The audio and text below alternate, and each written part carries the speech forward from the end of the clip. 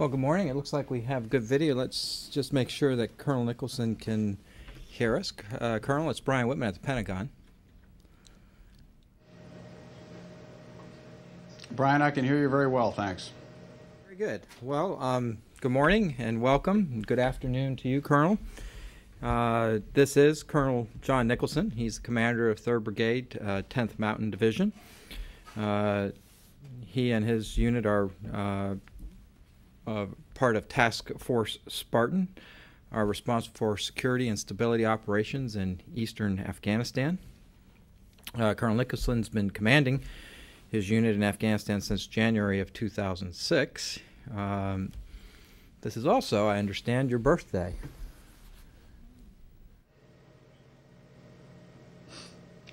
I can't believe they told you that, but it is. That's correct. Can't imagine a better way to spend your birthday than with our Pentagon Press Corps. Actually, this is not even his first birthday in Afghanistan. This is his second consecutive birthday in Afghanistan, and we appreciate the time that you give us this morning to talk to us about what your unit has been doing and to answer some of our questions. Colonel Nicholson is speaking to us today from Forward Operating Base Fenty in Nangarhar Province. And like I said, we all appreciate you giving us some time today, particularly on this special day for you. And with that, let me turn it over to you for some opening comments before we get to some questions. Okay, thanks, Brian. And again, thanks for that very nice welcome. And right, this is, I am speaking to you from Forward Operating Base Fenty, which is named after Lieutenant Colonel Joseph J. Fenty, one of our battalion commanders killed on May the 5th, 2006. We just dedicated this Forward Operating Base to his memory here just a few days ago, so it's very meaningful for us. We are on our 16th month here. Our soldiers miss their families very much, but morale is good. It's good because we have a very cohesive unit. It's been a very gratifying experience thus far. Why is it gratifying? It's gratifying because we'd humbly suggest we're winning here in Afghanistan. What does that mean in a counterinsurgency environment? It means we've defeated the enemy every time we've met him over the last 16 months. We feel genuinely appreciated by the Afghan people. And our soldiers, by and large, know that they're making a difference for the people and the government here. It's important to note that the Afghan people are our center of gravity, not the enemy. Our objective is to get the people to believe that their own government offers the best hope for the future, and to buy into the Islamic Republic of Afghanistan as their choice for the future to provide better lives for their families. We are in a struggle for that popular support with an enemy who broadly defined is anyone who opposes the Islamic Republic of Afghanistan. Now that would be terrorists, insurgents, drug lords, criminals, anyone who would benefit from instability on the part of this government to gain personal profit. We work with and through the Afghan government and the Afghan security forces in this endeavor. We thus seek to build their capacity as we accomplish our aim with respect to the population. We follow 3 basic steps in our methodology for counterinsurgency here in Afghanistan. The first is we seek to separate the enemy from the people. And the enemy, as I mentioned before, is broadly defined as anyone who is vying with the government for power or who seeks instability. And we seek to separate the enemy through a variety of means. It could involve kinetic operations, killing or capturing the enemy. It could be forcing those elements to flee the country for elsewhere. It could be getting them to reconcile with the government. There's a significant information ops component to separating the enemy. If we can convince those fighting on the side of the enemy to side with the government, then we've been just as successful as if we killed them. I'd argue we've been more successful because that builds a momentum of its own and helps these people to reconcile after many, many years of civil war. So anyway, after we've separated the enemy from the people, step number 1. Step number 2 would be to achieve effects with the population. And what do we seek to do here? Essentially, this comes down to Maslow's hierarchy of needs. These people have suffered from 30 years of war. Their first need is first and foremost security. They need to know that if the government is here, that the government's going to stay and we're going to secure them from the enemy. Otherwise, they will be punished by the enemy for their cooperation with us. And that punishment can go all the way up to murder, mutilation, robbery, you name it. Once they feel secure, then they feel free to express their needs to the government, and these needs are pretty basic. After security, it's food, health, electricity, roads, jobs, things of this nature. Finally, once we begin that connection with the government, we seek to transform the environment permanently, both tangibly and intangibly. Tangibly in the sense of providing for those basic needs, and intangibly in the psychological sense, where the people are convinced that the government's the best hope for the future, their buy-in is complete, and the enemy is no longer welcome in the area, or if he has remained, he's slowly squeezed out. Now let me tell you a little bit about these people who we focus on here. They're a pretty impressive bunch. Their life expectancy is less than 43 years. 1 in 5 children die before the age of 5. 16% of the mothers die in childbirth, although that's improving somewhat. 80% are illiterate, 60% are unemployed. The public health situation here is worse than a country with an AIDS epidemic. Yet, in spite of that, these people have a deep faith in God. Their willingness to accept their hardship as the will of God is frankly somewhat awe-inspiring. We are daily impressed with the way they can persevere through this hardship. Dignity and respect is everything to them. And they want us, they genuinely want us here, and they are genuinely appreciative of us being here. Why is that? It's because they have seen into the abyss, frankly, after 30 years of war. They have seen it about as bad as it can get, and they don't want to go back. And I think the majority of the people, when I say majority, I'm talking 80 to 90%, see us, see this opportunity with the international community being here as their best way to turn their fortunes around and have a better future for their children. So they work with us, and they appreciate our efforts. And all that makes it a very gratifying experience for the American soldiers who are over here, even though they're in their 16th month. But to achieve these effects, you have to be with the people, and that has involved a fundamental shift in the methodology over here from the past. This requires a persistent presence with the people.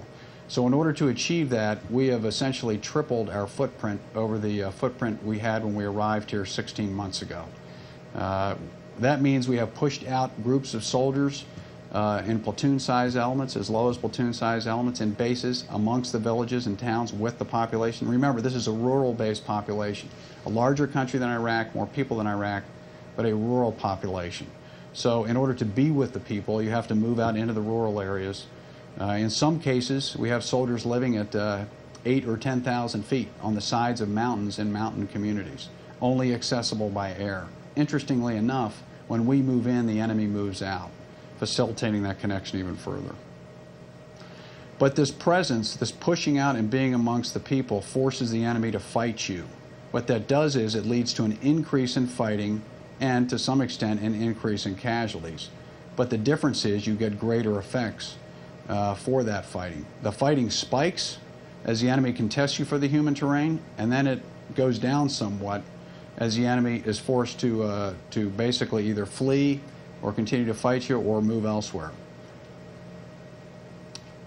As a result of this, after 16 months, and this is one of the advantages of the 16-month deployment, folks have focused, I know, a lot on the hardship, and there certainly is some of that,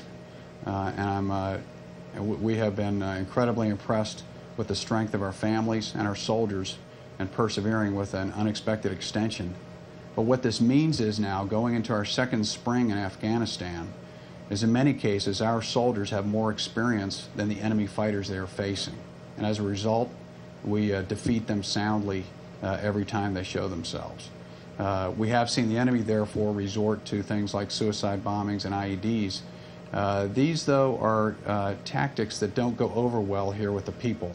While they may reap some short-term benefit for the enemy, in the long term, these are losing approaches with the Afghan people.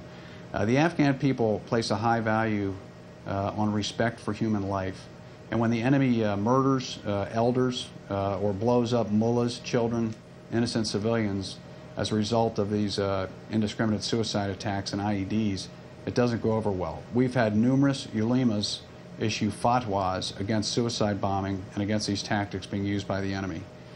So we see a definite shift in the sentiments of the people and their willingness to speak out against these kinds of tactics by the enemy, which is all very encouraging to us. So it goes well. We also believe, and I would make the point, that having 2 brigade combat teams over here was certainly the right thing to do. And we were the right ones to extend to make that a reality.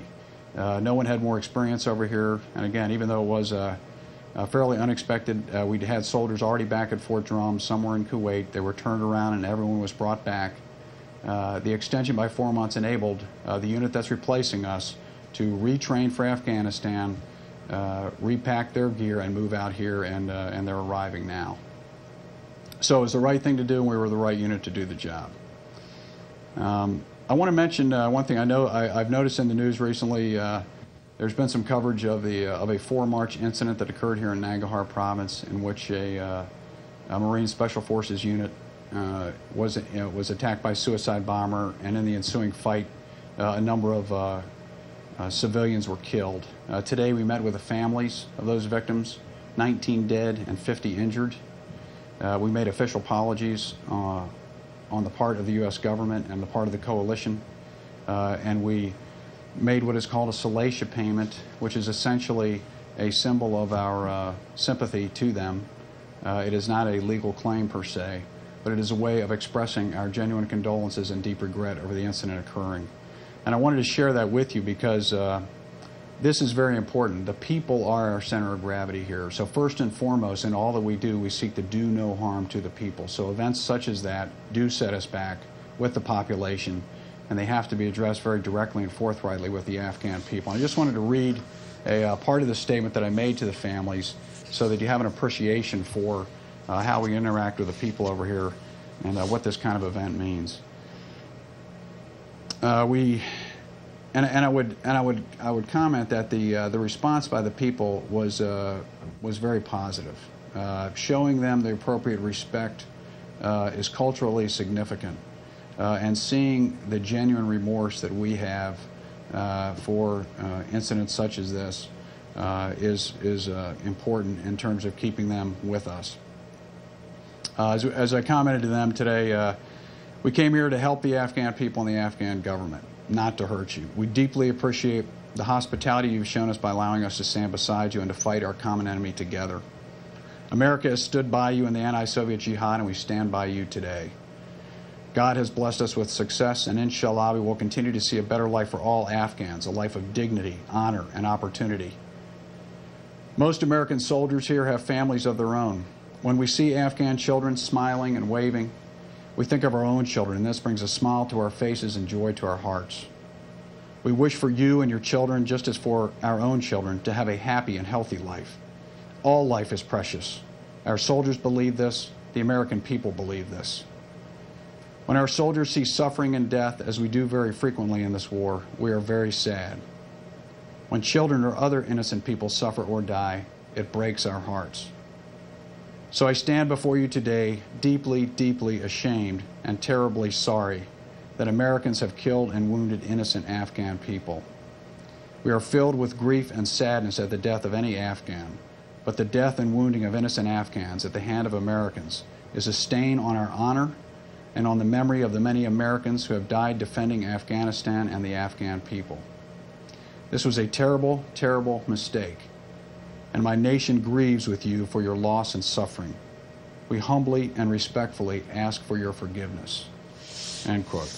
I wanted to share that with you to demonstrate how important connections with the people are to us. And I know there's many stories in the news about civilian deaths. And I wanted you to hear from a commander in the field how we interact with the people when such a thing occurs. And regrettably, it does happen because this is war. But we go to great lengths to avoid civilian casualties. And if they do occur, we go to great lengths to try and make it right with the people who've suffered, because that is not what America stands for. They know that. They hold us to a higher standard, and they should hold us to a higher standard. And we should hold ourselves to a higher standard, because we are professionals, and we can be better than that. So we work very hard to do no harm to the Afghan people, and to deliver those effects that we know will achieve the buy-in by the Afghans to their own government and will help us to win this war on terror. And with that, I welcome any questions. Well, thank you, Colonel. We do have a few here. Let's start with Kristen. Colonel, this is Kristen Roberts with Reuters. Happy birthday. Thanks for the information about the March 4th event. I'm hoping you can give us a couple more details, perhaps about what determination has been made about the incident and the conduct of the U.S. service members who were involved.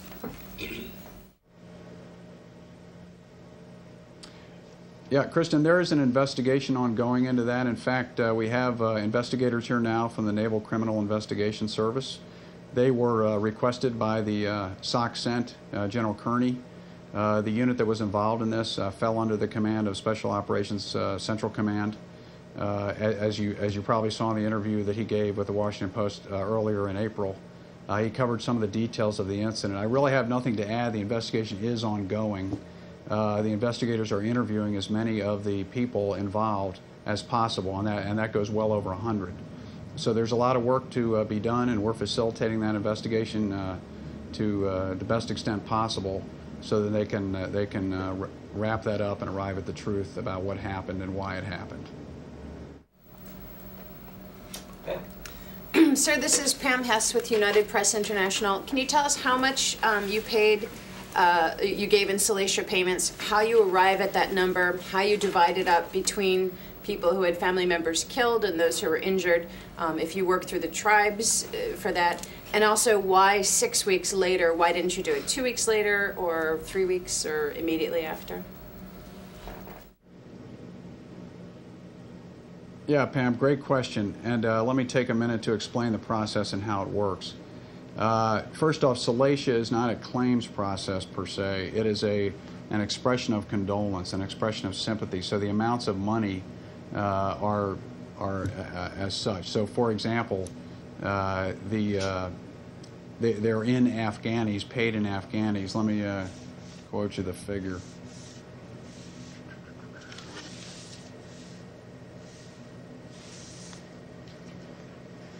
So for a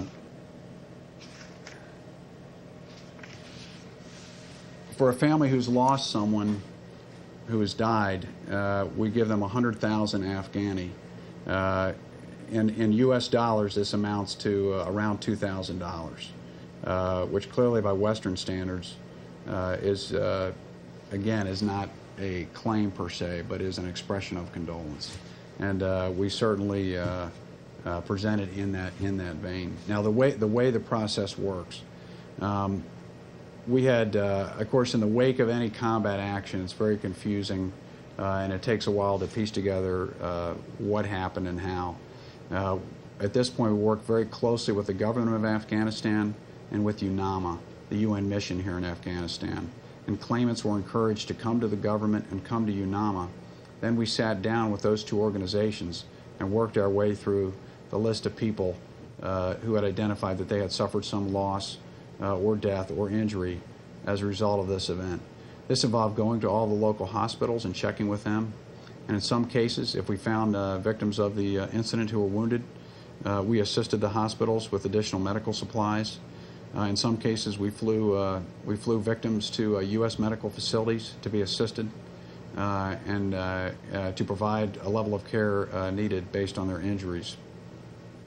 This took some time, frankly, because the place where the attack occurred was along the major transportation artery between Pakistan and Afghanistan in the east.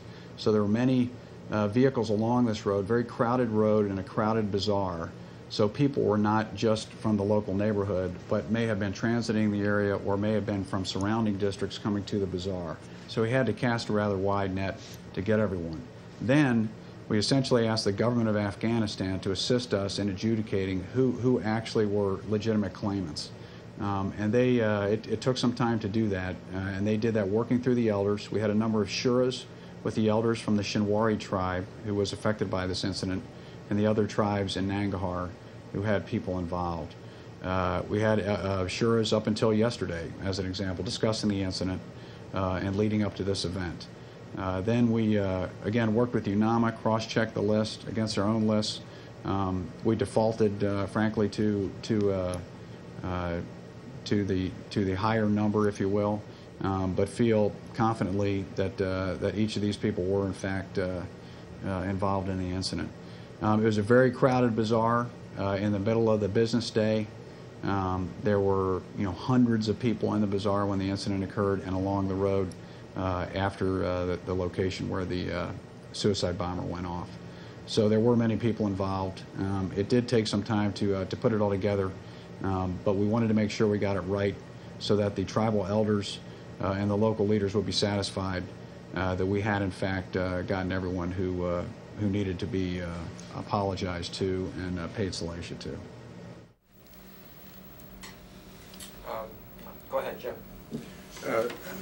This is Jim Mannion from Agence France Presse. I wonder if you could also talk about the incident in Shindan province, whether the military has established that civilians were killed there, and then the larger issue of whether air power, airstrikes, is really the appropriate tool to be using in a counterinsurgency campaign where you're trying to win over the population.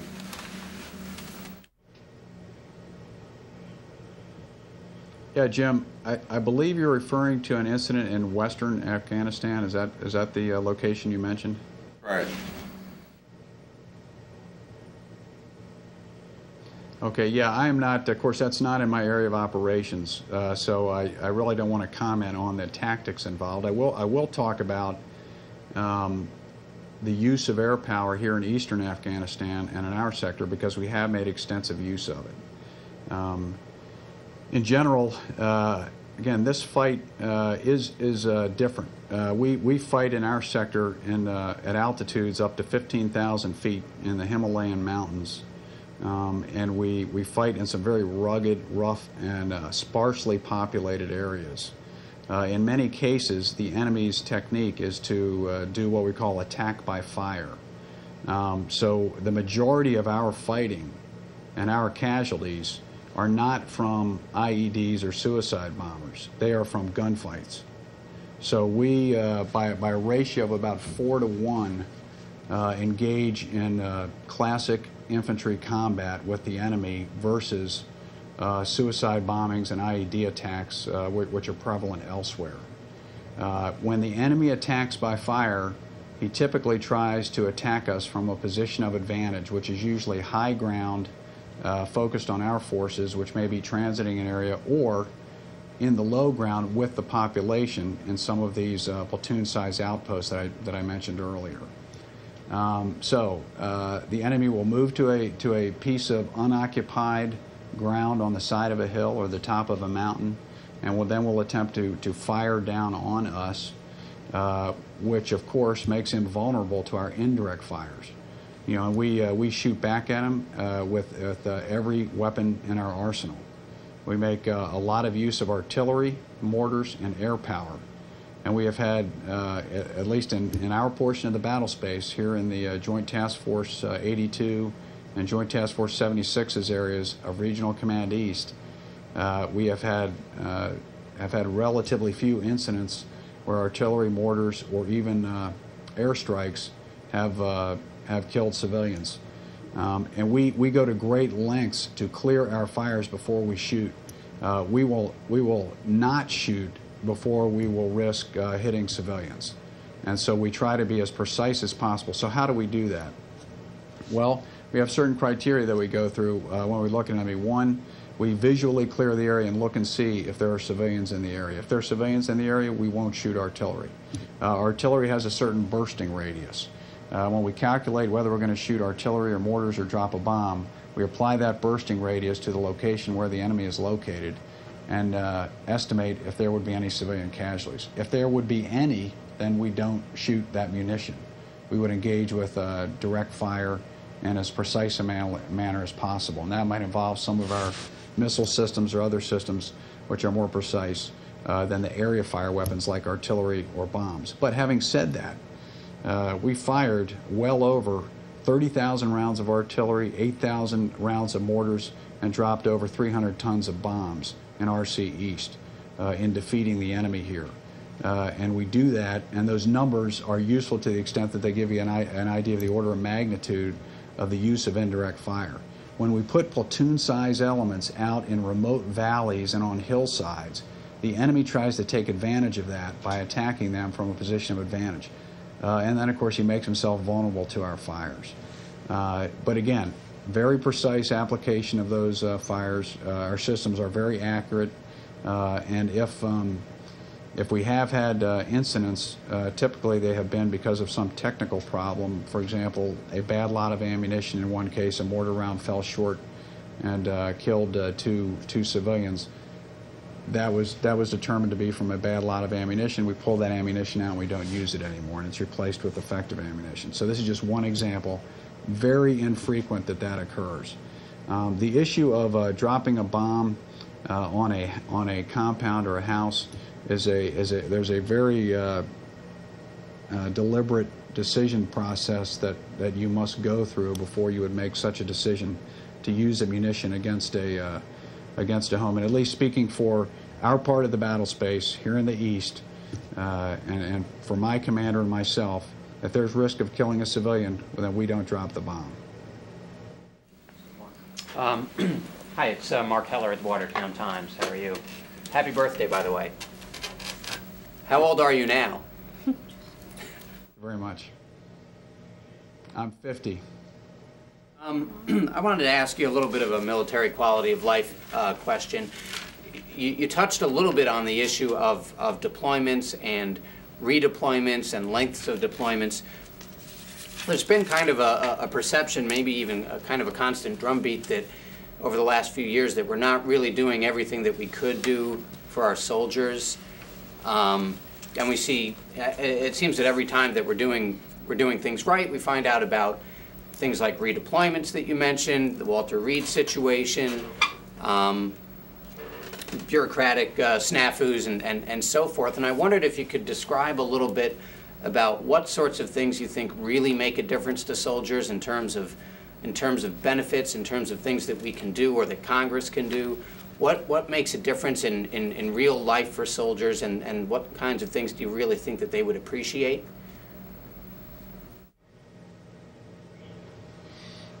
Sure, that's a great question, and I appreciate you asking that because it shows a real interest in that. And you know, you're right. We're a country of 300 million people. There's about 140,000 of us overseas. That makes each of these soldiers over here about 1 in 2,000 of our citizenry, and they certainly deserve all the support we can give them. And so again, thanks for asking the question. And this is something the Army is grappling with, and the Armed Forces are grappling with as we go to these extended tours. And the first thing I'd say is, you know, war is a tough business, and it requires tough people. And this is when the nation needs tough people to step up and be prepared to endure hardship for their country. And every soldier over here is willing to do that. And so no one here is, in my command, no one has complained to me about this. They've just put their shoulder to the wheel and gotten after it. Now, having said that, we are a volunteer force, and the risk here is that soldiers will be forced to choose between their families and their profession. And even though they love their profession and they love the camaraderie, and they're in very cohesive units, and they feel tremendous gratification from what they're doing for the country, they can't be the kinds of husbands, wives, fathers that they want to be. I mean, that's the fundamental tension that conflicts our soldiers today. And so it's that desire to be a good husband, father, son, and how can you do that when you're not home and you're not with your family? So time with the family is the coin of the realm. And how do you do that? That's hard because as we're seeing with the length of the tours being increased, that time is more difficult. So one of the things that is most important is predictability and some time that families can count on that they're going to be together. And so that's one of the number one things. We're looking very closely at assignment patterns so that after a certain number of deployments, a soldier could go to an assignment where he would be home every night. That's certainly important. We're looking at things like And so what are some of those assignments? Some of those assignments are very important as well. Recruiter, drill sergeant. We're increasing the size of the Army. We have to train those forces. We need good sergeants and good soldiers to go train our new recruits. So it's a very good place for a soldier who's been deployed, once, twice, 3 times to go, to again be home every night with his family, but still do something important for the Army and the nation. So assignment patterns are important. Time with the family is absolutely critical. I know the Army is looking at things like leave policies. As you extend tours, do you increase the amount of leave? Educational benefits are extremely important. This is one thing that I hear a lot of my soldiers talk about. The possibility of getting in-state tuition, regardless of where they're assigned, would be a tremendous benefit that soldiers, I think, would be very happy with. Even though they might be a resident of one state, if they wanted to send their child to another state or state of choice or state of assignment, that they could get that in-state tuition benefit. And of course, people talk about more money, but it's not just about money. The tax-free benefit that accrues to soldiers when they're over here, certainly it helps. When soldiers go over 12 months, they get an additional $1,000, and that is a big deal, especially to our more junior soldiers. But it's mainly for those more senior, for the mid-level non-commissioned officers, for the officers who are having to make those tough choices. It's about time with family and managing our personnel policies and our leave policies and things of that nature so that soldiers can spend time with their families. I've had some junior officers, some very outstanding junior officers who are really having a tough time deciding whether to get out of the Army. And the number one thing they're concerned about is meeting someone that they want to spend the rest of their life with and be married to. They want to have a wife, they want to have a family. And this Army is a values-based Army. We have been very successful in recruiting into our ranks people that have got tremendous character and strong family values, and they want to be able to live those values. And it's a shame that sometimes, they feel they have to choose between values as opposed to an easier choice between something that was good and something that was bad. So to wrap it up there, Jim, great question, and I went on too long, but educational benefits, time with family, personnel policies, leave policies, and certainly some of those financial incentives are nice as well. Well, Colonel Nicholson, we have reached the end of our allotted time here, and we want to be respectful of your time. But before we close, why don't I turn it back to you in case you have anything else you'd like to share with us or any closing remarks. Sure, Brian. Thank you very much. Again, first I just want to say to all of you in the press corps, thank you for telling the story over here in Afghanistan. We certainly have a smaller American presence over here. We have the benefit of 36 other nations that we're fighting alongside, and there's a tremendous gratification that comes with knowing we're part of NATO and that we're doing something so important here on behalf of the Afghan people and for the war on terror. So thank you for telling that story and listening today. I really just have one thing to say, and it's just to say thanks to the soldiers and their families who have been the real bedrock of our strength over here. The way in which the families of our brigade handled this extension was simply awe-inspiring.